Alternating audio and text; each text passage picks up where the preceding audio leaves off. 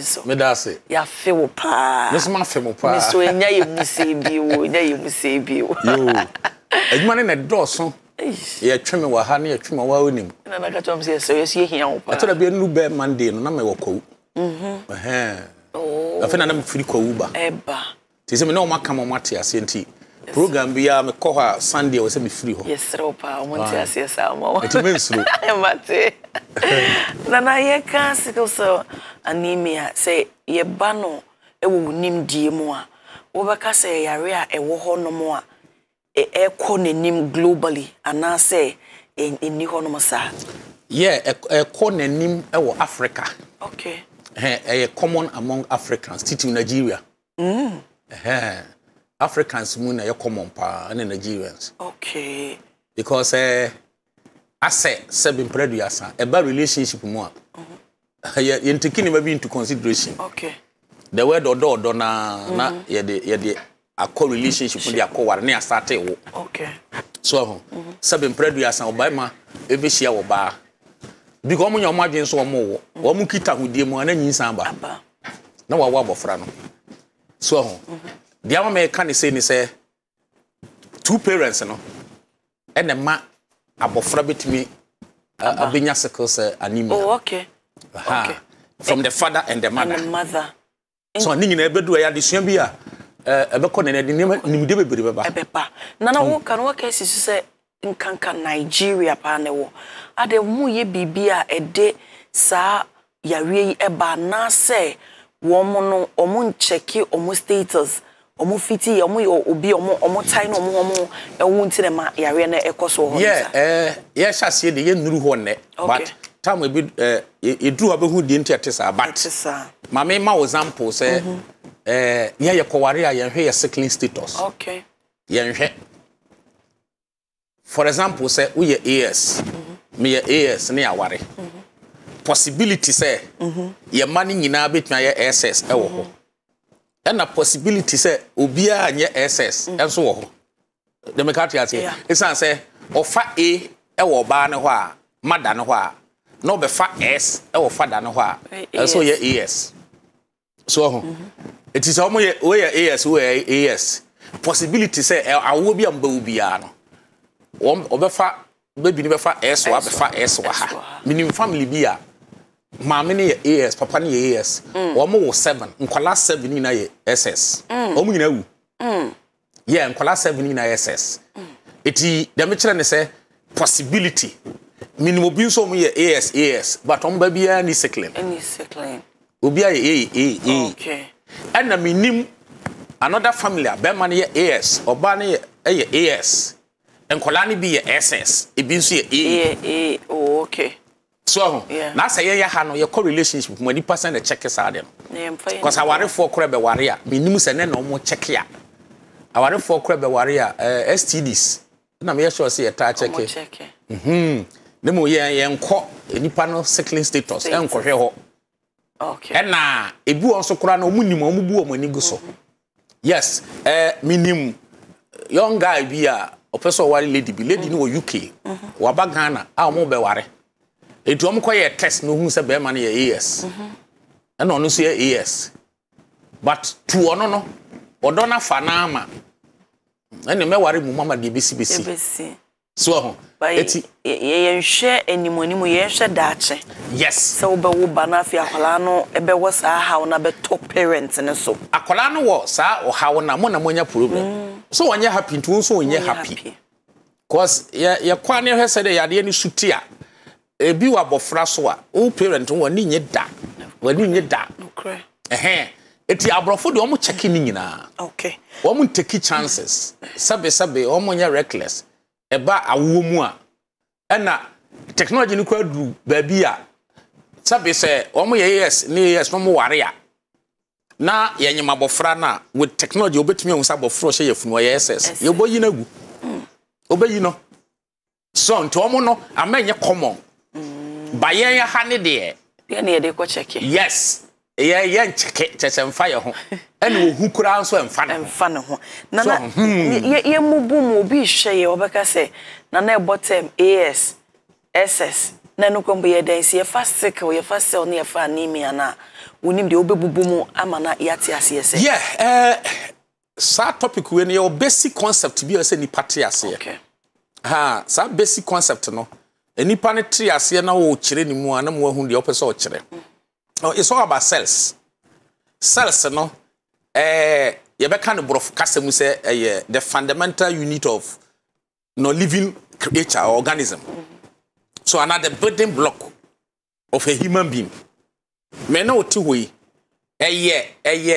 sa units no cells no trillions trillion no enye billion trillions of cells and the form me every human body and also trillions of cells and the form wo ya kasa building blocks e da yetimu ya hye blocks ene edinya adan no okay enipa nso ne hye nipa emo be ye nipa no ye cells eti say me liver say me kidney me skin so me nerves ningina is about the cells 80 trillions of cells and the funny say put together in an orderly way and na form nipa wona mo ho no it will pick an adult human being obo say about 100 trillion here how many zeros 12 trillion about 12 zeros every adult person like me ne wo 100 trillion cells and a form yen okay and a nipa nkasa press skin no ucha be say 1 square centimeter bia ubenya about 15,000 cells in a womb follow them me follow pa eti human being as ogina ho no cells na form no with that cells na yenya human being eti da bia me catch them kofo say Yankopon de form dot ebo nipa no convert ni nyina to cells and san what this nipa no it is a fundamental unit of a human being. It is every adult person. What fact to say even your brain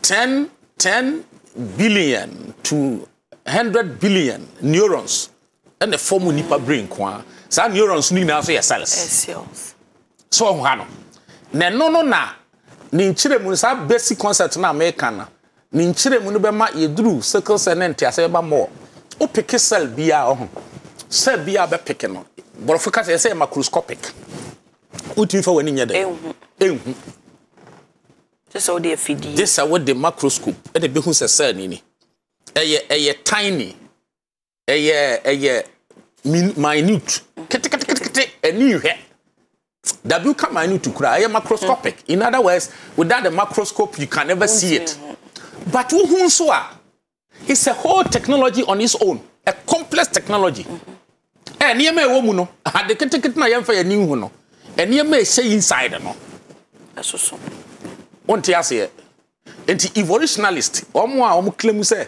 they don't believe in perfect creation omo ke come nsem nyina na nipa firi ha na pia ha na kosi ha ke kan nyina wia edru cells nko aso na maka ho it's beyond their comprehension. They can never decipher the structure, the nature of cells omo that ho no mokopem because go here to say emfoni da ho yi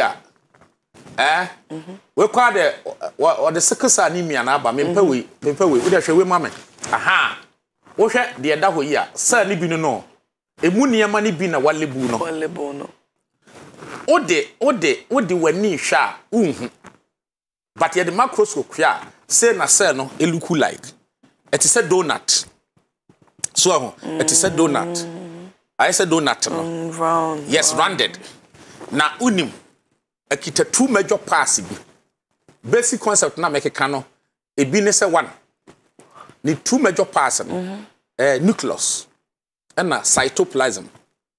The two major parts of cells are sickle cell na nucleus no is inside the cytoplasm. Ni na cells in mo. Of course BBS make it can eyebrow phone. No, I say obese anka. Anka round say utwam a obehu obi won mo say inside no obese fiber wom we say wom na ba ensusu hyehyem. So ni nyina na ekafu a anka. Eti nucleus no e look like some thick liquid bi no what cell no more no wadwuma eye na dwuma eye no bi say control the chemical reactions in the cells So na dwuma ye no no. And na inside the if I say cytoplasm no na aye no ho, it look like some thick liquid bi. Inside the cytoplasm no nucleus no. Sam niema me no me bodin. With that no cell no function. Okay. Yes, it chemical reactions, chemical activities biya no cytoplasm ni nucleus no control. And chemical activities ni na so na ma mete ha me kasa yi. Okay. E ma nipa dasani e function.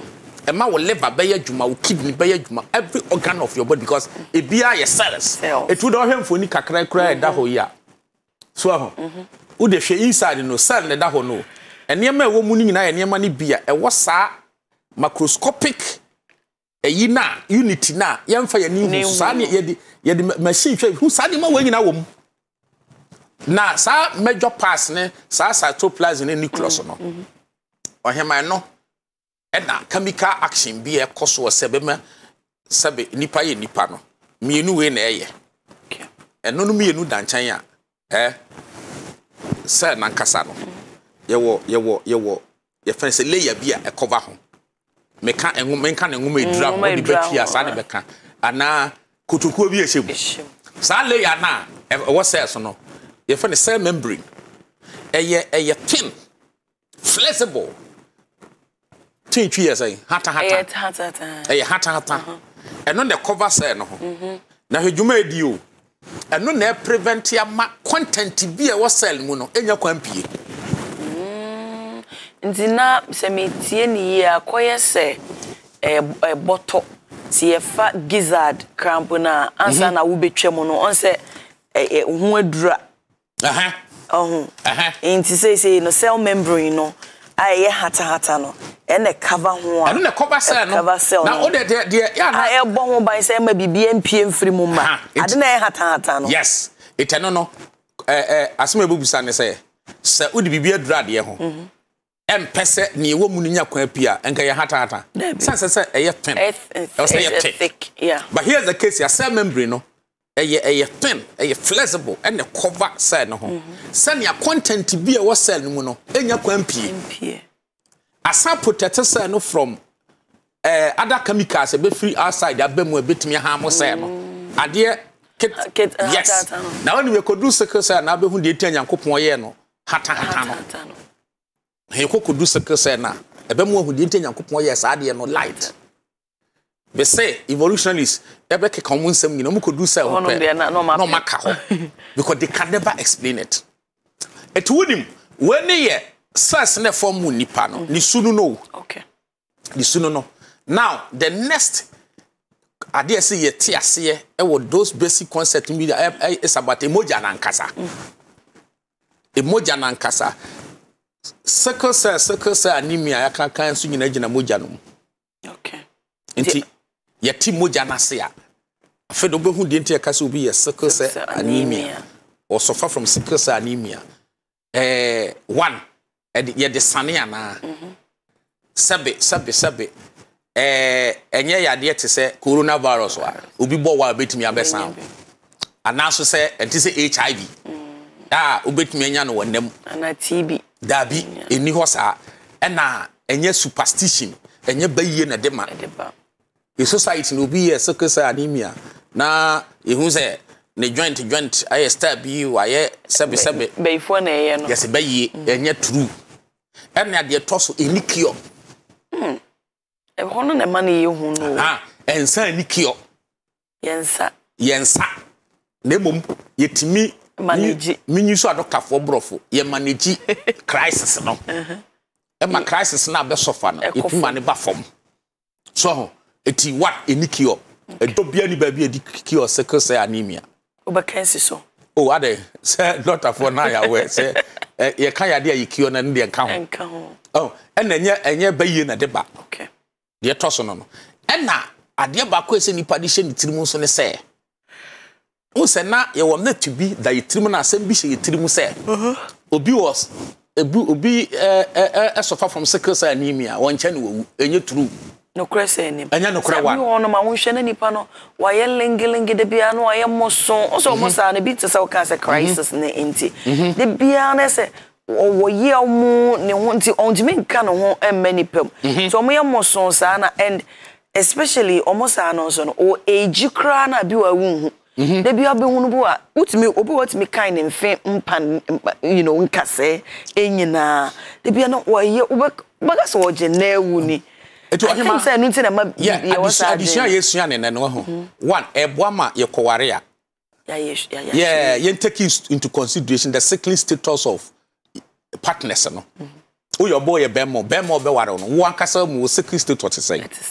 obema no so de te say ekoye AS ya ebe ya munya awade ye no ende wone de waba asem so expert bi no obetu fu say ja awade no but ye hwe ne betumi afiri mu aba ana ma de kasa jisa mo ayo sa mo ware mo ngo de eno ye nimdie ba ko ebesua afiri ne ayeyi mu ebe boa mo so manipa bebre tu ana makoye test no hu mo status bebre nim ebi face ne blood group ya de koro ne blood group nya de koro different it is hard to we be manipa hu sa de no mo tu ana mo okay de toso so ebe ma ye afiri etirimu se wo bia wo nche no wawu anya no kore de toso so no ebe boa ma ye hunu kwa niema ye yusu a ebe control crisis no ama oye sickle cell anemia kra na crisis ne ma ene meba ba cheche product bebre okay sa crisis ne ba do bilande admission ne ade nyina no wo believe normal life ema ye onema bebro ha yusu so ho na de di kan ye obi a onche no wawu no minimum obi a 80 years wow awe be yes oye patient oba me clinic otumi wo ye otumi wo ye ma bebre okay omo so FMS status ni bia na say ne ma no ye AS cause ni kunu ye oye oba asam na meka onya etoma wo AS de say ye career keke ono on so fa hwe so ho oye 80 years oba wa hit 80 solid and so ye SS ankasa wo mesani moment amu hayi baby a KANTANKA TV we yeah I mean another woman ono so was 70 wow yes SS or 70 and I'm key people be a celebrities be some media personalities be organ ha SS it's a bit more 60 50s me mate I'm in the scan school me buru sister many chere 70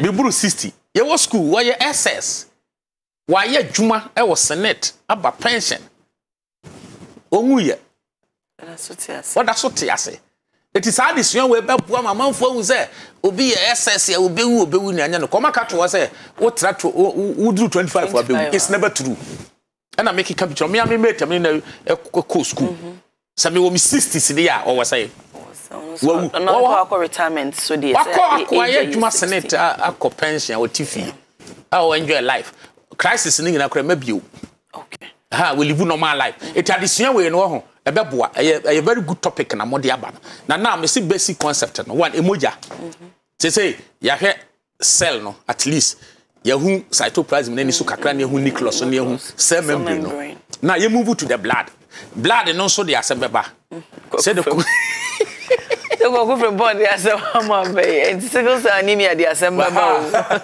blood no so the asembeba enipa ya nam ho no ho ya ka cell no cells no so bi wo moja no okay hona no ne form honam no e na san wo moja no emoja na ewo ye musa na enye just bibia eye kokko keke o yeah ono so compositions bi ewom composition ni ba kon menhwe when platelet na adwuma ne se ewo moja no mo ono na adwuma ne se o make sure say emoja ne nklote ambobotoa yes ene say sekan twawa na moja ba ansa na moja ne be stop no na o platelet na ye happy ewo moja no one of the compositions of your blood with that no moja sekan twawa moja ne ntwa eno so na boa ma wound heal eno ye one of the compositions of blood so ha no asa na ba ko we the plasma yeah plasma na protein in manema wom so ho eno so and the liquid part. About 91% water. Into the liquid part of umoja and kasa, no plasma. Now you would moja no more. Another composition. White cells. What white cells? White cells no. Or no the foreign ibia boda mo system no. Or ko attack no. One na ye soldier. Moja no. Into bibia harmful waste. Benya kwa wura omoja no pe ono no okọ no so attack ni nyina omoja na amu moja koro na amu. And then red blood cells ye discuss sickle cell anemia na eno na bedi akutini wo mu pa ono de ye distribution of oxygen from my ko na moja oxygen na ye twe free nuam twe free mframam e ko fa ye lungs mu distribute to the body no mu no. Without the red blood cells, enya juma. It no na. The issue of sickle cell neba. Na ye din komo ina ma kire obi asa hwe emfa omoja ni agoro. Don't joke with your blood. Because I don't joke with your blood na. Eni paye ne ma bebre a ese ni moja. Okay. Such as say omoja no ekoye defective. Problem ba moja no mu a ubewuntam. Na okase onipa ye niam bebre a ese moja eniam bi te se den sa na meye. Smoking. Onum cigarette. Onum drugs. Who take hard drugs. E moja na wo se no. Eno no ye one. Okay. Ena self medication. Aduru a doctor bi am prescribe ma wo. Na what say wadanfo bi num bi ntuzu nkonum bi. Uko tenant akoto bi anum ntuzu. Excessive drinking of alcohol so and you may damage moja ni bi no. Okay. So na highly processed food, chemicalized food and also disturb moja. Okay. Because the moja ni nyuma ye mebobɔ bi so kakra na ye de kwa akosi de pese ye hu no so. Ebi take drugs, ebi enura no manonom obowura drugstore no akoto duro. No. And some herbal medicines. Akwete say ene sabio nipa dodo na efe say orthodox drugs no edi nya yes no kore ebi di nya of course nya ni nyina but ebi di nya and I say nipa benya interest e wo herbal medicine mo ama herbal no so nkontompo sam bebre abade no omo de afa ho o ja wa adwo me no obi hia no ra the system nyina condemn. Onu de ntia. Debi. Also korudi or social media say kube hono. Wono anom a ebeboa ne kwa bebre so. Eno akope kube hono bebe no de asigya so. Eno wonom. Ohema ne system ne including liver, kidney condemn. Nana. Condemn. Ena me say, ana muti bibia na moye. Muti bibia na moye. But nana ubechi ato mu say kube hono no ebetimi awo medicinal properties but ebi another particular person no na wo hia so obenom sa kube hono no. So they were obi kiremu obeka no. Eti say sabio koma yedi. Enka sickle say you start ya Meko Street. Wanu nsi no do tie bi ante do keka na say dede keka na be ye. Eto ba bi am de akọ start ba me brede ba wo. Yeah. Eti ewuramu a na ba wudi nto obi cell. The cells it me a sickle. E de na man yesa. Do one fan start ba bi. Na anka busa me ya na ma hyase symptoms ni na de so one can hwe obi tie wa watie keke. Watie keke. Yes, it may have medicinal property. Emudi ehia. Kube hono benya. E na sen na ye prepare. Ye no ne sen. Jamaica ase. Ye no ne sen. Onom so aduro be na ni nhia. Fruit be na ne nko. Ye hwe we nyina. Dabi ye be ka ne tra kube wura ye duro. Ye te ya na. Odisi ja so a obeka se kire obi a. Odu ba bi ye ton kuba na apaki wura na kuba. It may have medicinal property. Na say na you use to know. That is the problem we have in Africa now. Titu ye Ghana heba no. Okay. Adene wo nura ye no me gallon. Adro no may be good o. Adene no me gallon. Garlic may be good. But when you soon here, it will kill you. Tend to. So what am I saying? Yes, I would say, yeah. I dear mamma need jabber for home you so have, but dosage da home. A capsules or choice far more than one. Oh, France we near dear we. Oh, buy a part of the world now. Mema, men a dema, me samai. No for some man a best some die. And oh, near can say we are a phenomenon. Gallon, and near no. It would be where the trouble. Yeah. For example, Dr. Ben, to say patient Obama, what conum kube, ura con one nom sell one is send or the dear and a can one, I didn't demi, or could do hospital. Na, or catch the doctor say, kube who no con one no more ya. Oh, yeah, doctor, if you order no back. No, about medicine. Sure. Doctors need a brain say, medicines need a brewer. A herbal component. They know. Let's all win him. Ebe you subi. Pa. Yes, I agro. But say, obi ba hospital. Now one no herbal medicine. I'm not saying a liver. I didn't think I may advise. I was a doctor. Free or Quebec say herbal medicine. Yeah. I know him to myself. They say social media and combination. I hold do demonstrate to social media. But the problem who are not mesre. Menka say herbal hunim die na ekura bio. But a bill questionable. Questionable. Eti ukononom wrong herbal medication combination, wrong dosage, and also to miss sell moja. Okay. It made them a Jew moja. Okay. Send your orthodox no so one year, but there was a herbal be we have his a bit damage you have moja. So what would the mitri? And the sour products were, and also bois mojano. Precase. E purify o moja kama. Eno na bia me kan se prekese. Me kan se prekese purify moja yi. Na no akwaya prekese dia mix milk. Na de wo bie ki. There be allowed be make out to what. Mato asepa. Me se prekese e purify moja. Man chiro se na use no. Na de come mix milk. Ense o moja. Ebe se moja no. But o use no ne kwan so a eye niam purify moja ni bi prekesa ye wan wo hwe beetroot enso purify moja obi ya anemic ya anemic na ni HB e komomu no behu de fa na HB ni HB wo form a parsley beboa no kwa susu abeboa on say me bobo so maka say dey use no dey be kwa susu abeboa na no akoyam kwa susu na de asichire ne mo kaka afra wo say ebeboa me bi wo compound de anonom de ibi. Yes, that's the problem that we have. Now, young comma, Eddie, no. Emoji about Mutina Masama Waha. It's not about say, Okonom Heba, and orthodox medicine. No, I know my Nequaswa. Ubenya Sickle, and that's Anna Mitchell. Sickle, an idiot, your picky free parents, you know. Where they are common and also be with tomb. Because Usha Mojana, or him, say a liquid. Emoja liquid. As you discover Moja say a organ. And can be yes, sorry, say liver mon because organ. And then the moja liquid organ. And so ne juma because I have vital.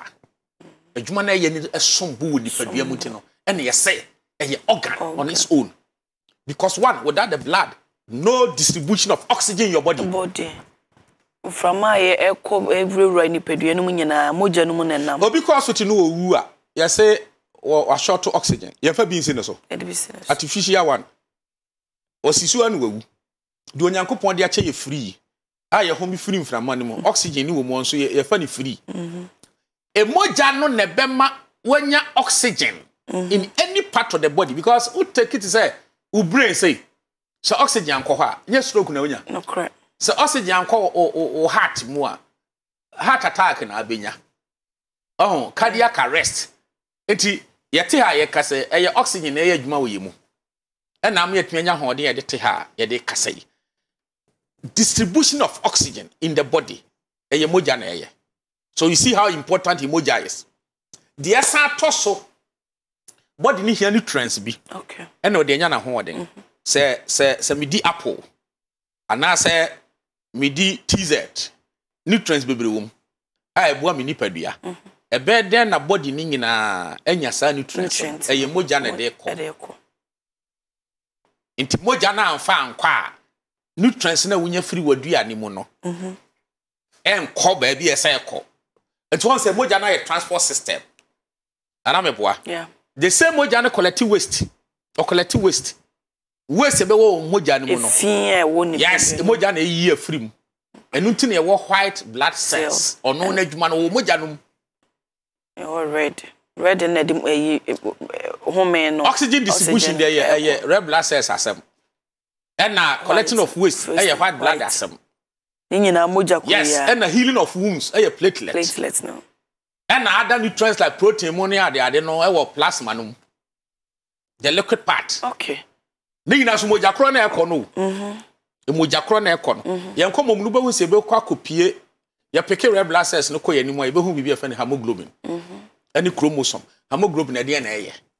E ho na ma obi eye sickle cell anemia. Anemia. Ite ye nko ma ye pick no 11. Okay. Na nkrofo asua de wom. Eti emoja no so apart from the mekai e san distribute hormones. Onum se enipa function sabe se ya wom. Be ma betimi anyem oba betimi anyem wadwene be ya dwuma obi be hormones. Hormones ne control the whole body. Okay. So ho sabe oba betimi atunkusia ama be ma anyem na hormones. Oba betimi anya normal menstruation hormone. Enipa betimi atena se adwene aye de wo ya hormones. Hormones no de ye nam. Now when it distributes hormone to the body, emoja. It is distribution of all the necessary hormones to other part of the body ni gina gina hormones so. Egina moja so. Emoja na de ekọ. So emoja say ya, o hwe nipa gina he. Wo ye finish obewu. Emoja na fight infection. Healing through the platelet near. So, etu obehwe moja na oxygen, shahaw, oxygen, blood. Obi short to be a just your money be. Yeah. Ana no correct. Obi moja we I didn't call hospital na man blood transfusion. Blood transfusion e de ma bebere nso wo hwe. Ade. The man e de man yan moja na take off from. Because I are real. There's something wrong somewhere. It were a broad topic here. You be sunya de o mu pa. Aden na ye man moja na still e moja na take off. The H be da 4 and da 5. Make hemoglobin at that 6. It necessitates what blood transfusion near the man who are the ancient rim. As I take off from Bibia touching somewhere. So, I then will be a shot to oxygen near the Akosini hospital. Yabefia Becassia, the oxygen is in so. A yanya the sin so Yami Bemu and Obefi. Yamia more corner. Oh, and come my in a way in a bem. Yeah. Now, Obeti say, yes, see, Obi, sickle cell anemia. So, Nina Kokujina red blood cells no so. Red blood cells no. Or no red blood cells no, they no compare other cells na. Adie bi wo other cells mo oni bi. Nucleus, oni nucleus. So nucleus no they also have cells no more. Yes. Inside the cytoplasm. All the cells no nucleus. Red blood cells oni bi. Oni bi dentia. They be no benya space e dey hold you oxygen. Oxygen. Such as say parts no obia wo na dwuma wo ye. Yes. Nti ono na dwuma no kofo obi de be ka no ho a e be occupy space na ma ontimi function here. Na dwuma ne so etina e form greater percentage of the blood red blood cells no. About 52 your friend is saying 55. E be quite 60%. So ono na oboa ma oxygen will be here on the saka. Red blood cells and this adjuma no. Now you want millions of hemoglobin. Spherical sphere. Sphere no. You can't be a sphere and you be say. No, we did.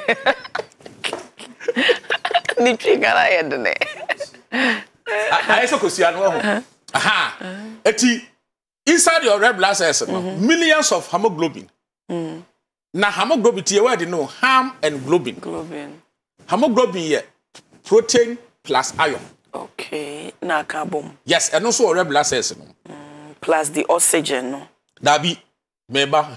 Hey, and yes we dey hemoglobin no millions in your cells. Oh, cells no rather not. Okay. Okay millions in your red blood cells. Oh, okay. And now two words. Men can 2 words. And the adjoining hemoglobin. Ham. HAEM. And a globin. Near hemoglobin. I'm just a hemoglobin no. A oxygen plus iron. Okay. And you didn't hemoglobin. The Macati say globin only protein no. And a ham and iron. So the two put together, we get our hemoglobin. Na red blood cell distribute to oxygen no. E be possible e gina hemoglobin so. Okay. And no in their millions inside the red blood cells ba ko pese. So, na no na the tie wo am say ye kan twin to men kan sa. Ba bia oxygen wo no akotwe. Hemoglobin no. So, I combine with the oxygen. No, the akofa lungs no. Na for distribute to the body. Okay. So I not here. Now I was say it means so far the tiniest blood vessel because of the distribution. Because a distributing na no sabe and then blood vessels. Now blood vessels no so no every corner of your skin is a coho. Oxygen be coho. And now blood vessels no konya na nketo ebam. Let me wura corner bi at be a tiny. Aha na cytoplasm no. Me catch no say a pen a flexible no.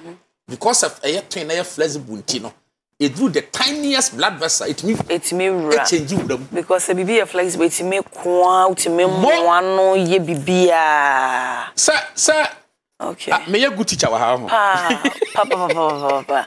Because all can sense some no a basis so and indeed is so pa. The tiniest your friend is a blood vessel. And was set red blood cell in your point would have. Not with the oxygen with the help of the hemoglobin. Okay. It said blood vessel near Ketwa said the equilibrium. Because of cytoplasm near flexible, it meant one when they would have not a quack could distribute to oxygen.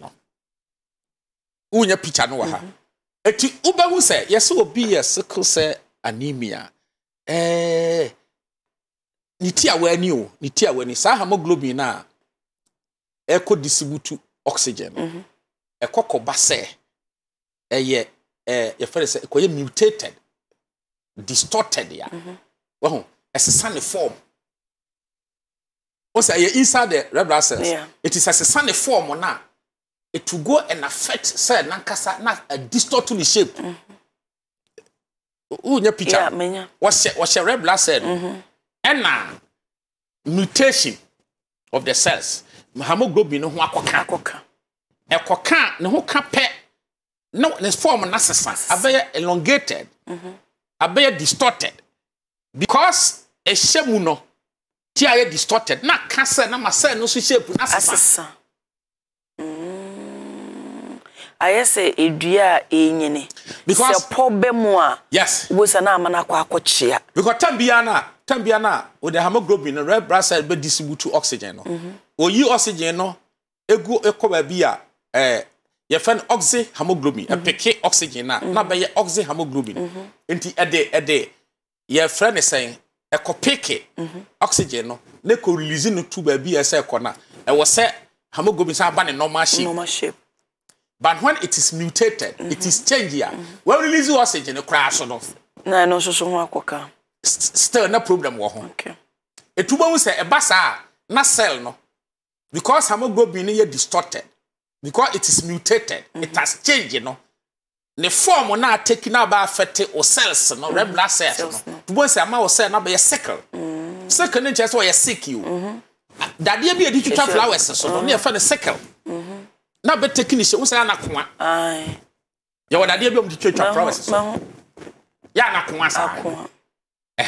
It is say the form ne sesa na be sickle. Ya kasa sickle na. Ya no be refer say we sick. Tini say you sickle. That be taking the shape of sickle that implement na. So that implement na digital flowers so na akoa sa no. Ana fa ne say bosome a e ba foforo. Inti be fa na say dey be at the normal shape of hemoglobin no. ASC. Inti e distorted afi de enko anase ho kotochema ye hu ne se de aye se ni bio anase bia se route se de o ka donut se bia ho kotochema afi de won hwe na akwakoye se s o ka no se o tie no o ka no se o tie na nye o tie na nye tubeless tube se tire tube nche mu friend tubeless e bia o tie na ye tube echim and the tube no punch aba say ye flat punch aba ho a e be ka tie no ana meboa tube na no punch aba ho punch na aba ho nti e be afete tie na nkasa na ama tie na flatten gise yakoyi eye punch no ema tube no ba ne normal sa na tie na nkasa gina ne na so sa pepepe na red blood cells no se hemoglobin no ho basem nese eye distorted ya it will affect the shape of the red blood cell not take a sickle shape. Okay. Inti tie kana a sickle cell ni nyina no ni tie wabomu nyina ye say the original state of the cell no esesa. Yes I. Okay. Na the man esesa no. Unim. Ye pick me person na me de policy baabi ho na omunya picture mbeto aso ana unim enipa. Ade a e control wo ye wo gene. All this niyama make na control by the gene. And niyama make na ye control by your gene. O gene no na control sa activity ni nyina. Hemoglobin activity bi bia koso. Na no na se gene no. Eti se tupu na ehye wo tie ni mu no. Ne ho ka ekoye mutated change ba mu na koka hemoglobin no. Na ma hemoglobin ntimi nya na dwuma se de se ye. Na no so akosesa ni shape na sesa na ka wo say na ye sickle. Okay. Aha no wate ase. Eti gene na e control sa na ma we ni nyina na so aye hye no. Etuba hu say yesi obi anya cancer. Abnormal multiplication of cells. No what anya cancer. Then na cells no abnormal multiplication. It is controlled by the gene. Gene no this gene no na je science more say medicine ka say it is mutated change gene no can pay process we nyina problem so what you na say enipa nim say the body function ho we won joke eti na hwe yade ba obi a doctors be ye kan yasem all the necessary exam ye hu yade no ye Africa na da kwhye ba yi Adia baako system kra ho can the whole body is in trouble. One, the gene, if the gene is affected there, or system in enya sem. Ebe kwa can all these functions makasa ho bebre no. They are controlled by your gene. O gene no so who inherit from parents. And when they control all these systems. All these systems. Ntina na so bi etifie no so hwe wo ka gene no. Gene no so ye mogam. Yes, and also another chapter. Mama can say people dey complex pa o ye wunu shepe say but dey koso e mu no ye bibibi o won say o ka gene a where the back me person me confuse you chromosomes gene no ya fixing wo chromosome no so chromosome na is a thread like I said thread and ya hye gene was so it the moment I mention gene you are going to mention chromosomes. Or mention DNA. Me yen simple no what ase. U DNA ene ma wo ye abna what? Chebuache. Abna chebuache. U DNA no a wo. E free onana no abere so. Atena so aba beduru so na ma wo ye abna chebuache. Boache. Mi DNA ena ma mi ti esi so ayese de ti. Wow, now we very interested. Over Tiasia. Oh, say, ye kwa check it. Oba ne be ma wo. Achinya ba ho. Ye kwa check DNA. Aha, eno ne dey. Eno na ma wo characteristics. Eti DNA ne any cell ne chromosome ne go together. Uni ma ne go together.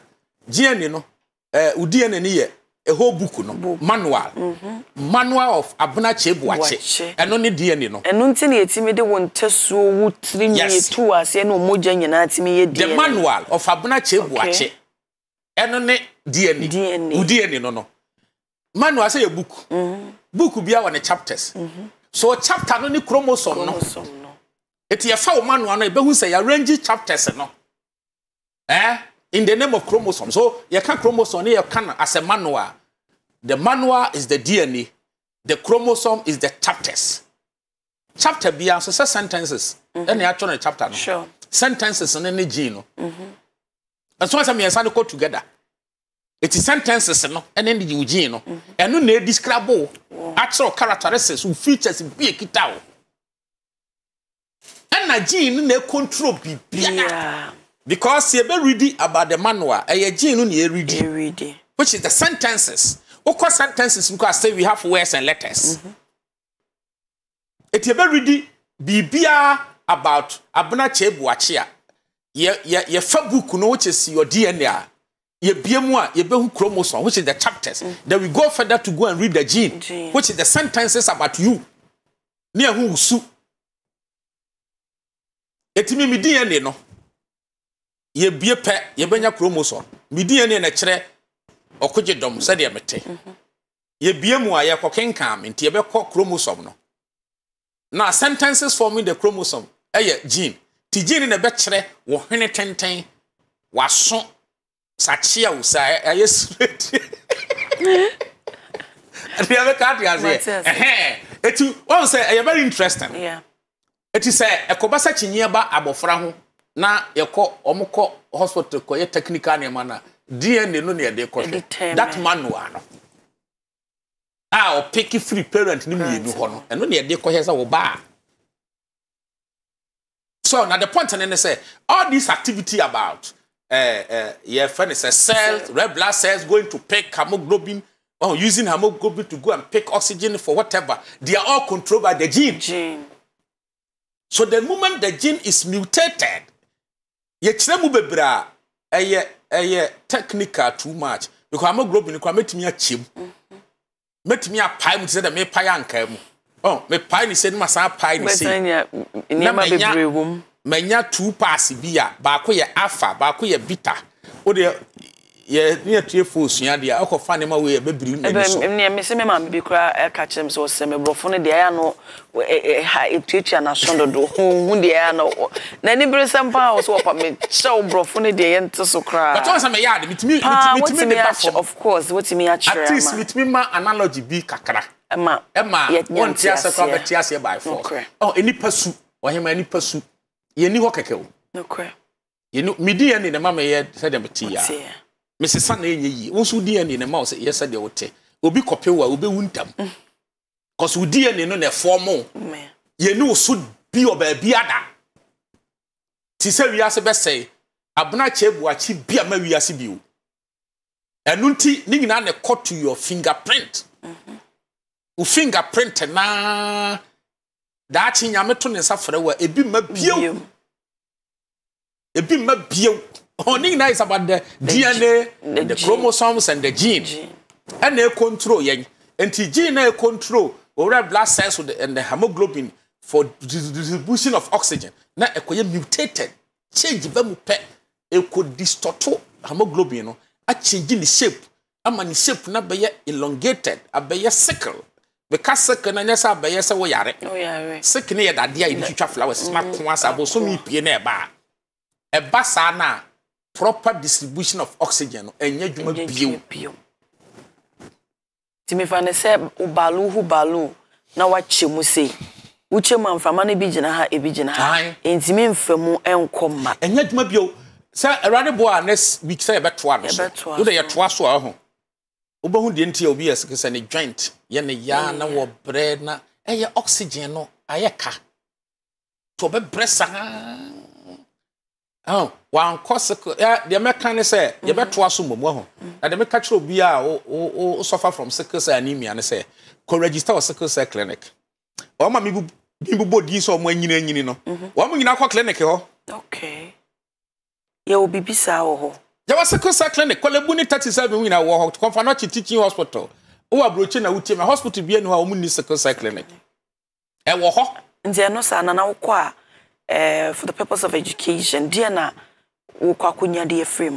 Yeah, I'm be guide you. Okay. Say a issue be every now and then no, they are doing research to come out with final solution. Inti ane sani nipa na betumi avoid the crisis no. Inti every now and then they are doing research. The new information ba abribiada. Okay. So inti no na doctors in the be guide wo mo a e sofa no. Inti o sofa from sickle cell anemia one emfa nche bayifo. Ye mo awudua. Aye wo parent na ye mistake. Ena omu di odo chi ko ware ye na ama wo aba ne sa. Ena unuan mu bi eni bia enche se wo ya dome wo. Enche se wo ya bakanti ena wo suffer from sickle cell anemia enye no kore. Ena me catch wo say sickle status no say o maame eye AS na say wo papa enso ye AS. Possibility say munyina da wo mo time munyina ba ye SS wo ho. Ena possibility say obi enye bi because o pick baako wa ha wo papa no be pick baako wo maame ho to pick A wo maame ho no pick A wo papa ho a wo ye A wo ye A wo ni problem o pick A wo maame no pick S wo papa ye AS ana me chere possibility say obombe wo ma ni nyina wonko apɛ na be ye SS en chere say ya dome. And the number yinka if all things be equal pass says come ware. Yes ni yes en ware sa. En no na me se yan Africa ha. Un se yan cheke. Debi.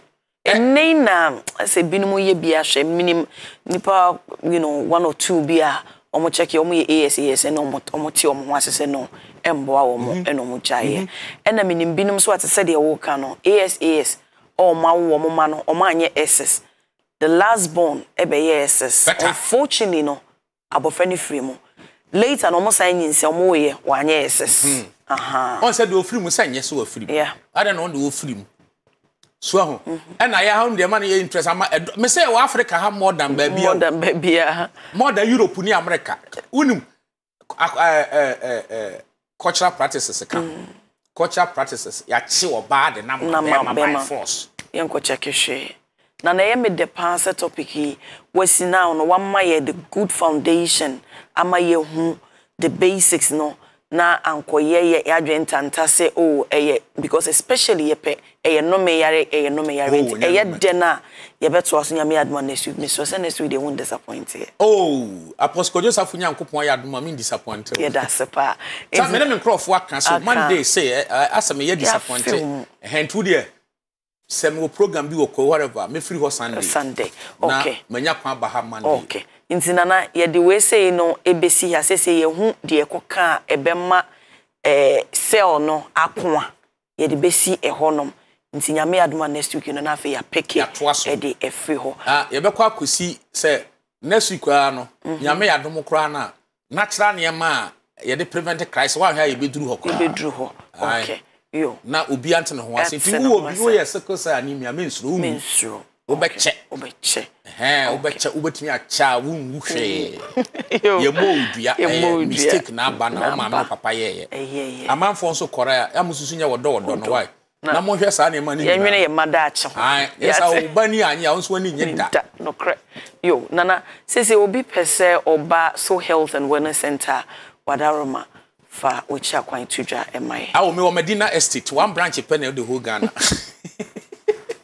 one branch pe the whole Ghana Medina estate behind Action School no okay say o Accra ba bia pa fa botweka omo na manim o mbesiru botweka and now the anye udu Atomic Junction taxi rank wo ho o ka so ko Heneba center obia and now pa Google map check it Heneba center da so boy menya juma Saturday. Okay. Menya juma Saturday. Sunday, and menya juma from 12 o'clock. Okay. Other days, you know, not to say Tuesday, Wednesday, Thursday, almost 6 must start juma. And then they me wa hentino.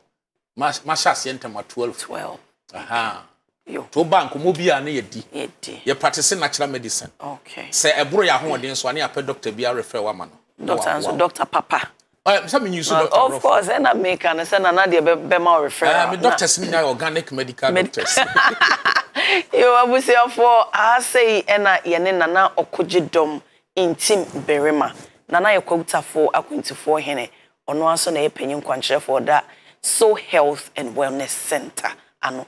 And then nana mayen the good foundation of sickle cell anemia. Ya me aduma na what you say ne pepepe.